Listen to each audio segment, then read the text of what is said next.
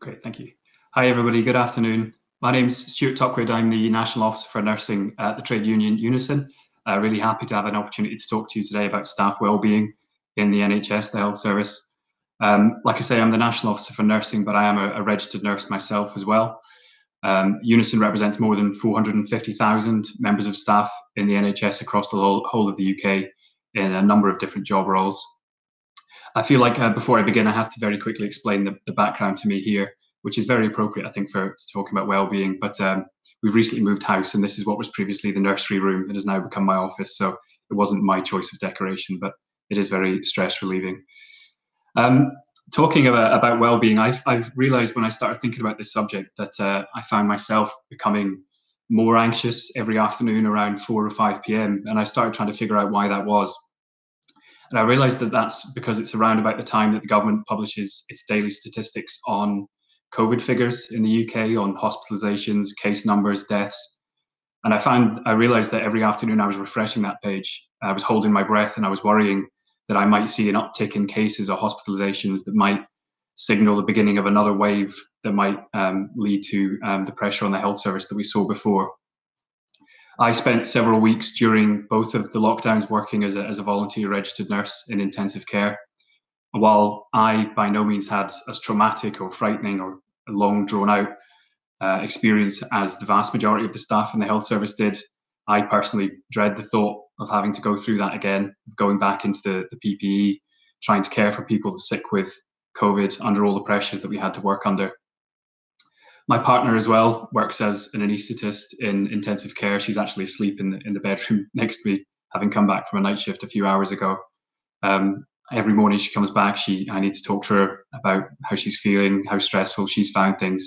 And even though she's incredibly dedicated and obviously committed to her work, she was telling me the other day that she didn't think she could manage to get through another experience like she has done in the last year, which obviously should be incredibly concerning for all of us.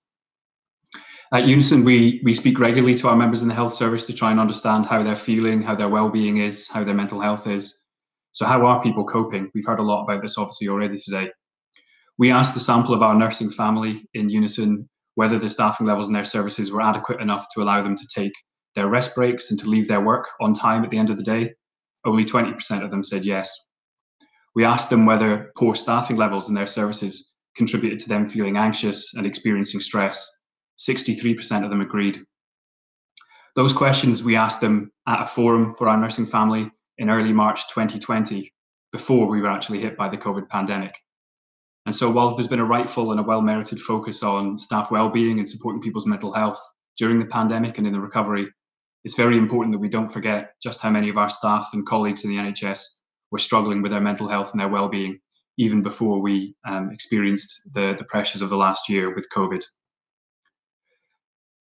Unison ran a mental health and wellbeing survey of our members last year in October, and we had a response of around 14,000 members, which gave us a really clear indication of how people were feeling and how their wellbeing was. And the picture that we received was extremely worrying. And it's also important to remember at this point that the figures I'm about to talk you through came from October, so before the whole second wave, which was in many ways more devastating for people's mental health, having to go back through the experiences that they'd already been through. Could I have my slides come up, please? So as I say, we surveyed over 14,000 people, almost half of whom told us that they hadn't coped well mentally during the pandemic. 77% of them had sought mental health support. In the majority, that was from friends and family, but around 20% of them had sought professional support, and 27% had used the wellbeing apps and mental health support that was available to them through the NHS. You can see some of the key elements of the feedback that we got from our members in that little panel on the right-hand side of my slide there. I think it's important to highlight at this point that we need to bear in mind the impact on all health service staff across the NHS. While much of the focus publicly has been on intensive care, acute services, and nurses and doctors, our survey also highlighted that lots of our members working in management roles or in roles which have gone virtual over the last year and who are working at home have also really struggled with their mental health. Lots of our members began their careers in healthcare because they loved working with patients, they wanted to help people, and they enjoyed that personal interaction that comes with that career. They're now facing up to a very different role. Some of them haven't seen a patient face-to-face in over a year, and much about their future career looks uncertain at the moment. So it's obviously important that we think about catering to the mental health and wellbeing needs of all those different groups of staff. And as a union that represents staff in many, many different job roles across the health service, we'd also like to highlight repeatedly that, again, while much of the focus has been on doctors and on nurses during the pandemic, the pressures of COVID have affected everybody in the health service, all of whom are obviously important in their job role to the functioning of the whole system, and all of whom require individual support tailored to them. Can I have the next slide, please? Some of the other key findings of our report was the reasons why people were really struggling with their mental health. The fear of getting sick themselves was the highest reason. It's 60% of people identifying that. 55% were feeling worse in terms of their well-being because they weren't able to socialize with family and friends. And also, obviously, an increased workload was a huge stress, with around half of people reporting that was a contributor to their declining mental health. And you can see some of the quotes that we received back from members of the health service into our response on the right-hand side there. I spoke to a number of nursing representatives from Unison for an article that I wrote recently about the second wave. One of them was a nurse from abroad who was working in intensive care in the same unit that I was working in. She told me that she hadn't been able to sleep properly for a month during the second wave. She was having nightmares where she woke up in the middle of the night worrying that she was stuck with a patient who was running out of NORAD and other critical medications that she couldn't replace, and she couldn't get help. And obviously she was hugely affected by her experiences. Another nurse, a newly qualified nurse who's a friend of mine, began his career working in a specialist intensive care unit as a newly qualified nurse, and found himself only 2 or 3 months later supervising whole teams of volunteers that were redeployed into ICU to help him care for patients at the time. He told me that he felt like a car running on empty, was his words, that he'd never had time to refuel between the first and the second waves, and he felt extremely stressed and anxious because of it. And during the time that I worked in intensive care in that second wave, a whole number of nurses told me that they were feeling like they would leave their jobs when the pandemic was over, because in their words, they just couldn't face it anymore. And I'm sure everybody who's here today understands just how important or impossible it will be to replace extremely knowledgeable and skillful intensive care nurses once this is over. And could I have the next slide, please? It's also really important for us to acknowledge and to recognise, as a few of the speakers today have mentioned, that the impact in terms of mental health and well-being of the pandemic hasn't been shared equally, and actually there's been a disproportionate impact on certain groups of staff. Our survey highlighted that Black registered nurses in particular had been disproportionately impacted.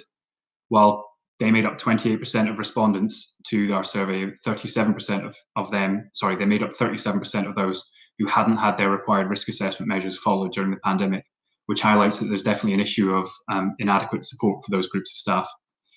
And also the fear of getting sick and financial worries were much higher for Black staff than white staff in the responses to our survey. Thank you. You could put the slides away now. Thanks. So the key questions for us to consider then are, how are we going to support our workforce to recover from this emergency? Now, getting to be the final speaker of the day means that there's obviously been a lot of really important recommendations and thoughts already given to you today, which I don't need to reiterate. But it also obviously means that I get to have the final say on our recommendations, which is a real privilege. Our aim has to be not just to return to the situation that we were in before the COVID pandemic hit us, before we were overwhelmed, to what was an era of unsafe staffing levels, annual winter crises that seem to get worse and worse, and burnt out healthcare workers across the NHS. When we spoke to our members on mental health and wellbeing, over half of them told us that they wanted access to continuing support for their wellbeing and mental health once the pandemic was over. A third of them identified that counselling was particularly important for them, and around a third also stated that they felt like a mental health support line with trained staff would be extremely helpful. We know that a large number of NHS workers have been affected by long COVID, and the long shadow of the pandemic in terms of the recovery and all the pressures that are going to come with that is going to hang over healthcare staff for a long, long time to come. And it's really, really vital that all NHS workers are able to count on support when they need it, for as long as they need it. And after everything that we've asked of them during the pandemic over the last 18 months, it's so important that they don't feel like they've been abandoned once the pressures of the immediate pressures of the pandemic have passed. So at Unison, we want to see minimum standards for all health employers, such as availability of counselling with trained professionals and a support line that's available for staff around the clock. And it's also obviously really important to reiterate that all those staff that are finding themselves in a crisis point or struggling with their mental health are given paid time off to recover for as long as they need to. In terms of help in people's workplaces, despite the NHS saying a lot and insisting that every member of staff required a risk assessment during the pandemic, only 46% of our participants confirmed that their employer had completed an individual risk assessment with them.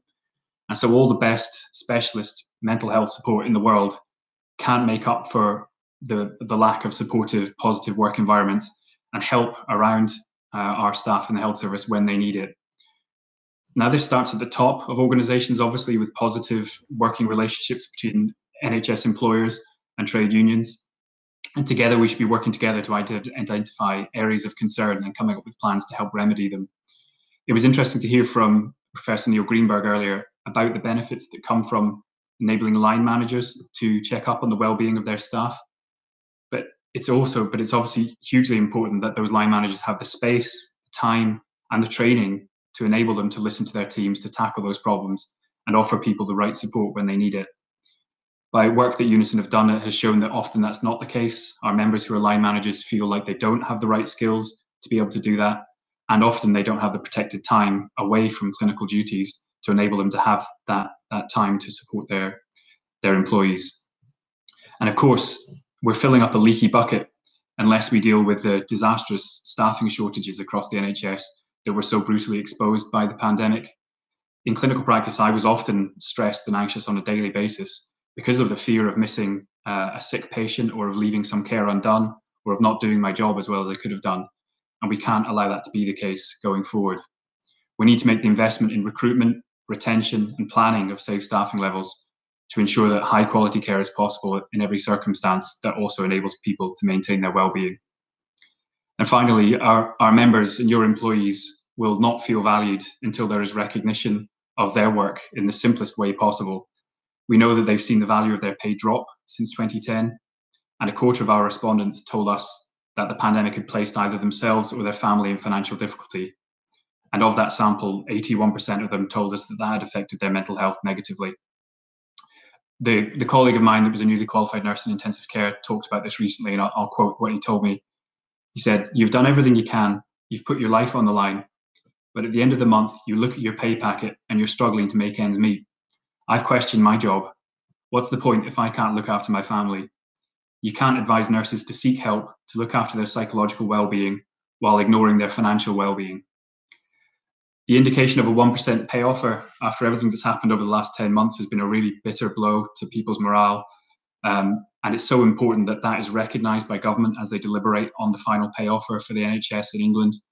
We're calling for an immediate, significant pay rise that eases people's financial concerns, but also sends a really, really important message of how they're valued that will enable us to support their well-being and keep them in the NHS. And we obviously value all your support in making that argument. So I'll begin to wrap up. Finally, to say that obviously I think this needs to be a turning point in how we value people who work in this health service and how we support their well-being. When our services are well-staffed, well-funded, fully managed, properly managed, and staff are well-supported, roles working in the NHS can be rewarding and they can feel positive. My first role in the NHS was as a nurse working in major trauma rehabilitation. And I loved the job. I loved working as a team to put people back together again, to help them walk, to help them go on, to recover their lives. But too often as a nurse after that, and for all of my colleagues in the health service, their jobs don't feel like that every day. They make them feel stressed, insecure, anxious, and often afraid. We have to make it our mission that in 5 years, in 10 years, every morning and every night, when a nurse, healthcare assistant, porter, cleaner, technician, healthcare assistant, physiotherapist goes into or out of their workplace, they can do so smiling and feeling positive about their work. We need to ensure they feel supported to be well, and that their desire to ensure high quality care doesn't mean that they have to sacrifice their own mental health and well-being to do that. Roles working in the NHS, in our health service, can and should be like that all the time. And it's going to take all of us working together to make that happen. Realistically, doing so is going to require huge resources, and it's going to require a really dramatic change. But the cost of not stepping up to that challenge is inconceivable. And after everything that we've been able to achieve together over the last year, there's absolutely no excuse for failing to meet that challenge or to rise to that challenge. So we look forward as a union to working with all of you to help meet that challenge in the coming years. Thank you very much. And I think I'm handing over to Matt to come in and wrap up today's event. Thank you. So I want to first off thank Stuart for that. It was a really insightful conversation. Briefly disappeared due to the joys of technology, but glad that happened at the end. But ultimately, that brings it to a close of what has been a fantastic day of speakers, networking and collaboration all around wellbeing and welfare in our NHS staff. I want to extend thanks from everyone at NHE to our brilliant guests, but also personal thanks to the team behind the scenes who worked tirelessly to make sure this ship sailed as smoothly as it has done, especially when I briefly disappeared a second ago. But as mentioned from the beginning of today's show, all content from today's conference, as well as past events, will be available on demand shortly. Please feel free to stick around, take advantage of our meeting hub, spark your own conversations, and check out the digital marketplace if you haven't already. From all of us here at NHE, thank you for joining us today. We hope that we've offered some great insights. I know certainly our guests have, and we'll see you at the next event. Thank you very much from myself and the rest of the team.